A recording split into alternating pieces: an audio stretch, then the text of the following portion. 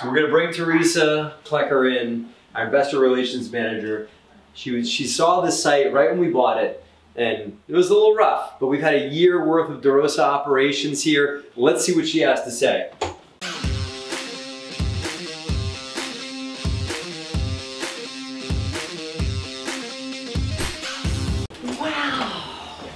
I know, nice finished floors. I remember I was here when the floors were being sanded, and this was just a dream. Yeah. And this had these horrible. Yeah. Yeah. It was remember it had the stove with the backing to it. Yes, right? that was so horrible. Yeah. They took a stove with a backing. Didn't would have paid the extra $100 to just put something like a nice flat stove here, guys. These little holes over where food could drop. Yeah. Oh. This is Justin's pride and joy.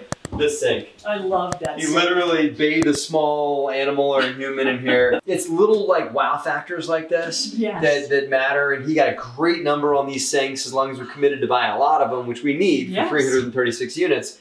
So this is like one of those wow, like somebody that's like that likes to cook or whatever comes in. Oh man. That's so cool. That's so convenient. Look at that. I want this sink in my house. I know. I want to too. I'm like, you got any extra ones, right? Yeah. Oh, look at this. And I love that. Well, when we were here, you know, the appliances didn't quite match. Yeah. So they look so good, and the light looks so good, and the cabinets. I can't believe how phenomenal this unit looks. Let's show you back here. Let's take a look. I remember the cracked tile too. Yeah, not anymore. Uncrack that tile. Look at this. Little staging in the bedrooms. Oh, this is so pretty. Look at this. Get a full-size bed. You know, in staging a unit, you can see what's possible here. Absolutely, because this really makes the room in your mind much bigger. And what I love too is all the light coming in from the window. Yeah.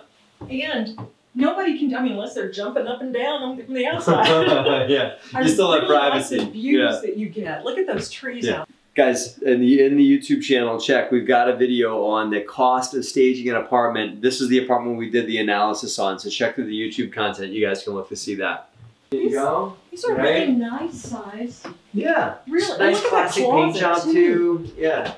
I like the brick back there, but the painted brick looks so nice. And look at all the space. I just love that we just buff the floors again, guys. My favorite floor ever is hardwood. You know, with carpet being the absolute bottom of the list on my favorite floor coverings. So we just buffed this out, brought these floors back. Take a look at the bathroom. Oh, let me get out of the way so you can see this. This is gorgeous. Yeah, I really like the bow. Teresa, the bow on that shower curtain is, I think it's another $15, $20 to buy that bowed shower curtain. But look at the difference it makes in showing the unit than any prospective tenant. And by the way, it leaks less because if you recess it back like that, see how the bow's not moving against the wall? That's a properly installed bow. You don't put it all the way up to the edge because then it'll encourage the water to drip out of the tub. That actually keeps more water in the tub, and it also makes it feel like a bigger encasement inside in the tub by putting that rounded feature. I love that you pointed that out about the ends coming in, because so many times when you're in a shower with a shower curtain, you always seem to be fighting those ends. Yeah. And this looks like it's already automatically taken care of. That's where it's going to leak. I would think if you would need that when you have somebody who's renting who maybe isn't as concerned as if they were owning. In my experience as a landlord, the more common leak that happens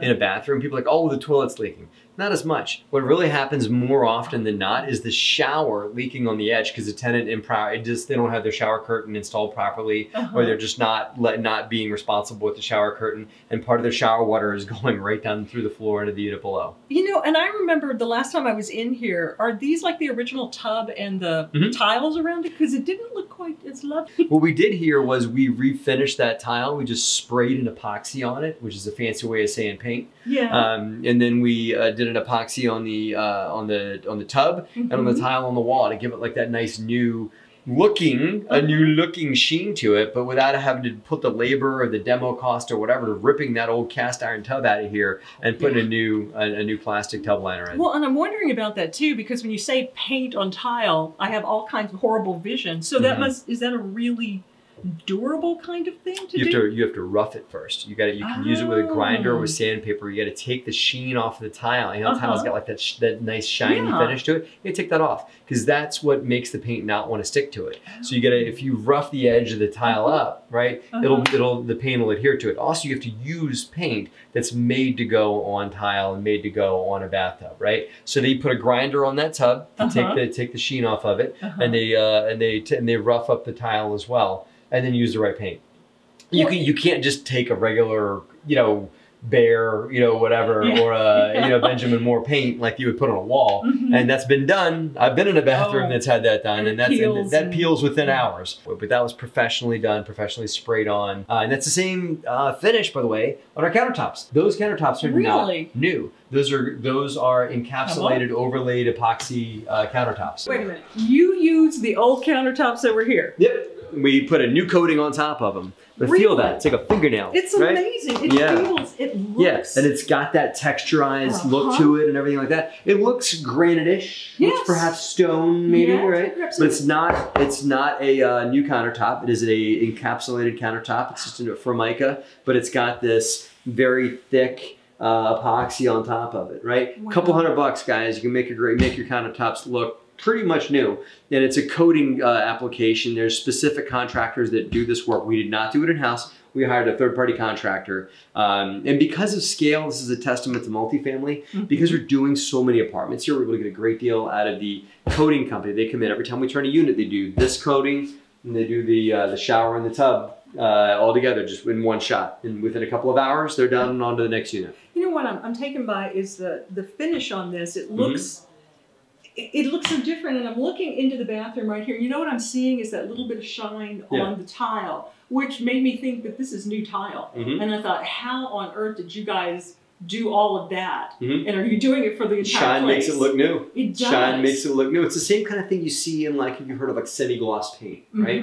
There is an additive you can put in this epoxy to make it shine. All shine really is, what's shine? I'm seeing the light being reflected off of this back at me. So it's just a characteristic of the chemical they put on, of the finish they put on here to make it reflect light easier. So it makes it look nice and shiny. And things that shine like this don't show stains as well, because what do I see? I see the sheen. I don't see the stains that are here. I don't see the texture of the epoxy. I see that it's shining back at me. And because of that chemical they put in there, it's also easy to keep clean. I just remember that the cabinets did not look like this. Yeah. Are the doors Those are new doors. Oh, they are new. But you kept the boxes. It's very common. That's what we do.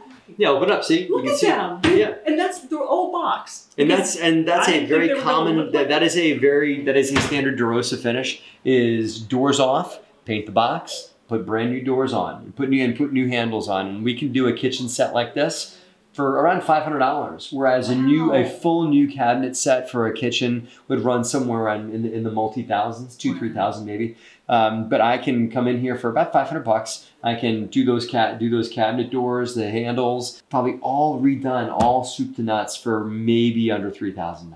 Wow! Right? Well, I've got money for my floors left. I got money for my, because our typical Derosa finish budget is around $6,000 to turn an apartment, and we aim to get somewhere between $100 to $200 per unit for that Derosa level finish.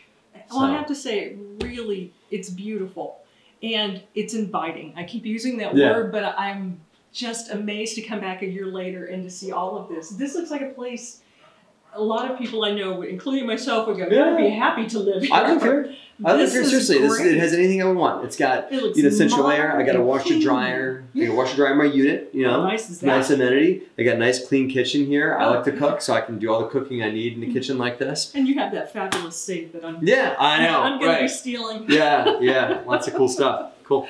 Thank you, Matt. Thank you, Teresa, for your input. All right, guys, so that was a walk through one of our finished apartments here at the Residences at Diamond Ridge with my great friend Teresa Klecker. She was here right when we bought the property, and she hadn't had a chance to see it until now, a year after ownership, to see the great finishes we've made here. It's great to, first of all, it's awesome to celebrate wins. For any rental that you guys have or business project you guys are on, it's interesting to look ahead of where you want to go, but it's even more important to look back and see where you've come from. So it's great to celebrate that with Teresa, because she was here and she saw in her Southern charm when she walked this property, she said, oh my, what are we getting ourselves into, right? And now you look, it's a whole different complex, It is. The whole place is wonderful. And what a fantastic job. So it's great to celebrate that. And we hope you guys got some tips here for how you guys can finish your rentals and maybe ways you can set your own company standards for renovations you want to get so you can repeat those processes over and over and over again. If you guys like what we do here on the Derosa Group YouTube channel, take a minute right now and like this video, subscribe to this channel, and leave a comment below. Tell us what you think about what we're up to. You ready? They get to close it out with me, right? Thanks for watching, guys, and have a great and profitable week.